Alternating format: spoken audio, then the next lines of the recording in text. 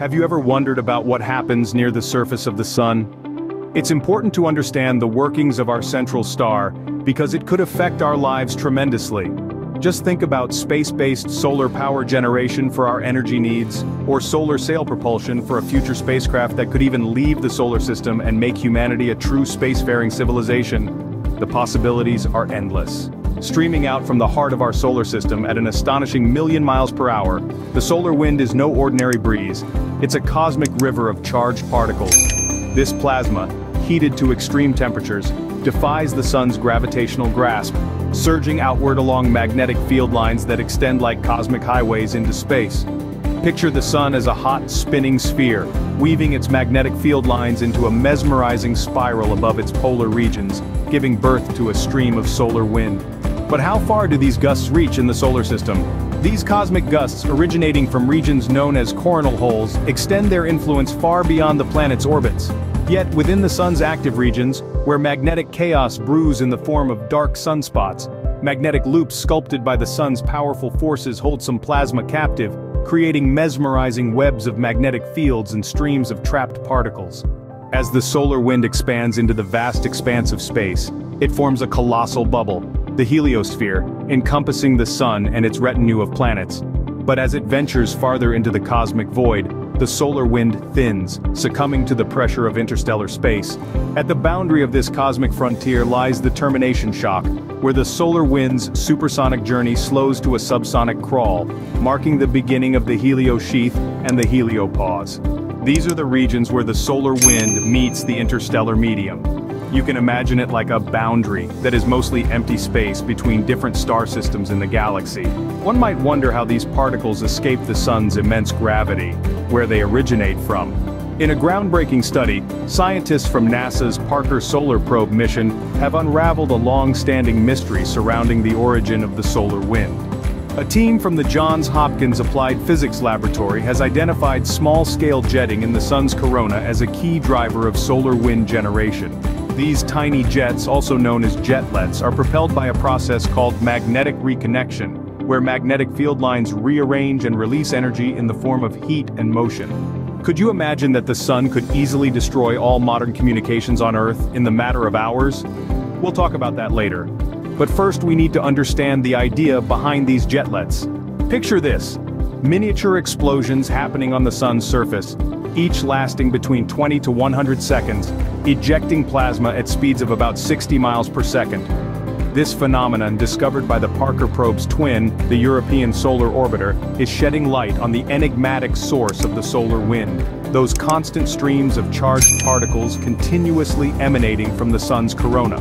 While larger solar events like coronal mass ejections and flares often steal the spotlight, these smaller-scale eruptions, known as jetlets, are stealing the show with their surprising significance. How is it possible that we have not seen these phenomena before?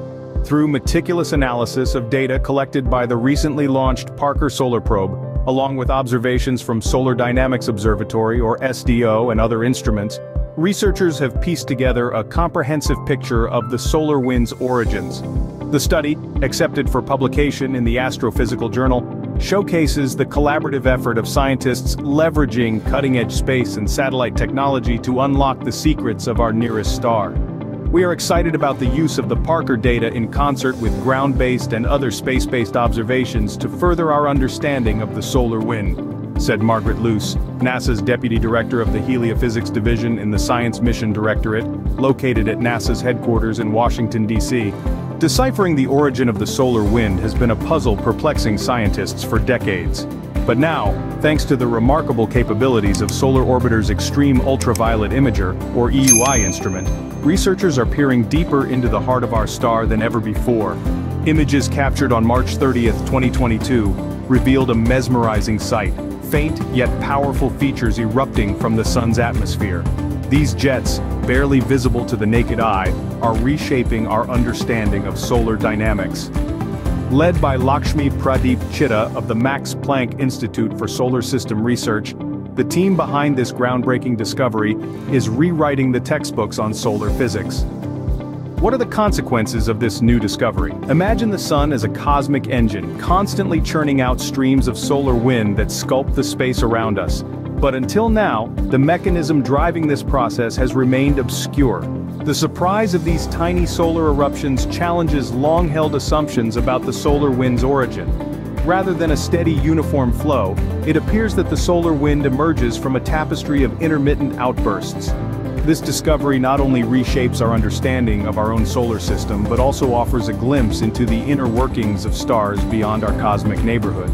Could this help us predict solar activity and space weather to our advantage? The implications of this discovery are far-reaching both in space and on Earth. By pinpointing the mechanisms responsible for solar wind generation, scientists gain invaluable insights into the sun's behavior and its influence on space weather. Moreover, understanding the solar wind's dynamics is crucial for predicting and mitigating its effects on Earth and spacecraft traversing the solar system. With advanced solar activity forecasts, we can protect our most vulnerable assets in space, like satellites and space stations, that greatly benefit our economy and safety on Earth.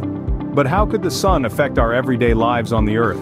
Well, the answer is pretty unsettling. Just as in 1859, when a massive coronal mass ejection called the Carrington event unleashed a barrage of charged particles towards Earth. A similar event today could spell disaster for our interconnected world. Telegraph lines and electric devices exploded in fire and were damaged. Modern communication infrastructure, reliant on satellites, highly sophisticated power grids, and delicate electronic systems, is extremely vulnerable to the intense electromagnetic radiation and geomagnetic storms unleashed by such a solar onslaught. The resulting power surges and disruptions could cripple global telecommunications networks, disrupt GPS navigation, and render critical infrastructure, such as power grids, banking systems, and even the internet, inoperable. In an age where digital connectivity underpins every aspect of modern life, the specter of a solar-induced communication blackout serves as a stark reminder of the need for vigilance and preparedness in the face of nature's fury. That's why it's important to not only advance our technology here on Earth, but also to expand our instruments in space to be able to forecast these events in advance. Furthermore, the discovery of magnetic reconnection-driven jetting sheds light on the broader field of astrophysics.